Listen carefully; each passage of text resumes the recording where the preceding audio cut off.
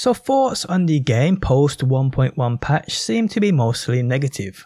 This is due to, although some things being sorted and the game surprisingly running slightly better for some people, this new patch brought with it new problems, and the feedback it seems is mostly negative so far. How's it going guys, my name's DPJ, and if you enjoyed this video, leaving a like really helps out, and if you like what you see and want to see more Cyberpunk on a daily basis, be sure to subscribe. So I don't know if you caught yesterday's video, but I posted what was my first ever game breaking glitch or bug.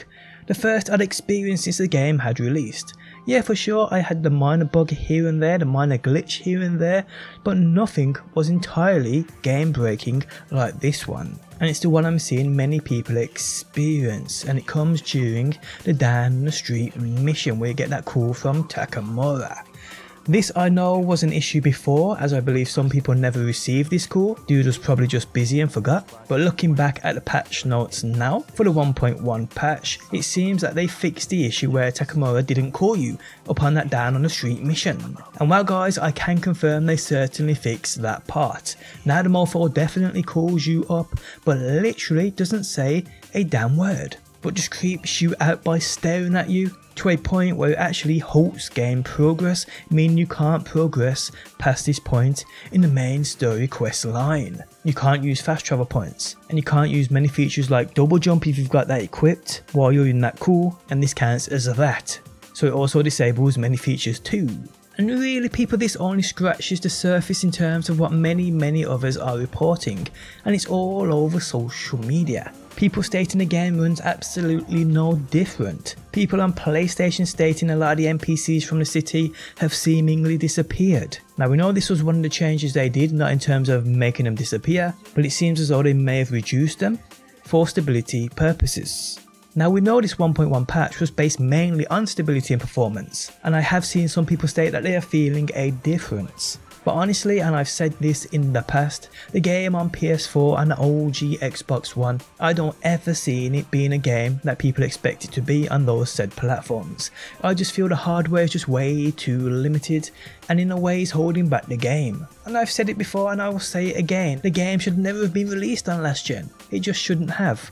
But the fact in which that's where most of the money is at, considering next gen consoles are selling out faster than they can make them, many folks are still playing on those last gen consoles, where the majority of the problems are coming from. But the problem is, and it's to be expected, the game released in a dire state. The first few hotfixes didn't really change much. Game breaking bugs persisted for many players. And then we got the video from CDPR apologising about the poor release. Whether you accepted that apology or not, the main point of the video were the points mentioned in the patches that will follow. And loads of people were in reality depending on these patches to fix the game. But I'm sorry to tell you this, because as we know, with many devs confirming it too, the game shouldn't have been released until 2022.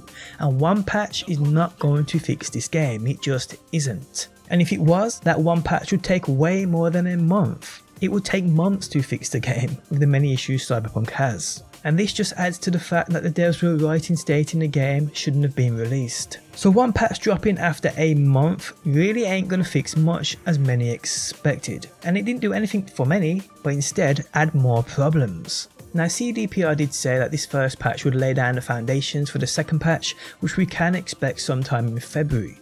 But even then guys, I wouldn't put too much hope in that second patch. And I say this because I know for a fact many people are expecting game changing fixes, which fix AI, open locked doors and add missing loot. These ain't going to happen anytime soon. These two patches are being made to add stability to the bare minimum of this game's foundation, because that's where the problems and many problems persist, as it does seem right now that it's just really poor coding. And we also see that fixing some bugs and glitches adds more in, but it's kind of clear this game needs fixing from the ground up, and it's going to take a lot of time to get this game going. And that's a problem for CDPR, which I mentioned in one of my previous videos. All the fixes that are needed are doing nothing but pushing everything else back. And we have heard this from the horse's mouth in terms of CDPR stating DLC is more or less being postponed as they want the game running perfect before that comes, or at least running much better. And that DLC was supposedly coming after that second patch. The thing is, if the second patch isn't as effective as they think it will be, much like the first one, much like what we are seeing with the 1.1, what happens then? And to think guys, this game was originally going to be released in April of 2020, 11 or so months back. 11 months people, imagine the state of the game would have been if it were released back then.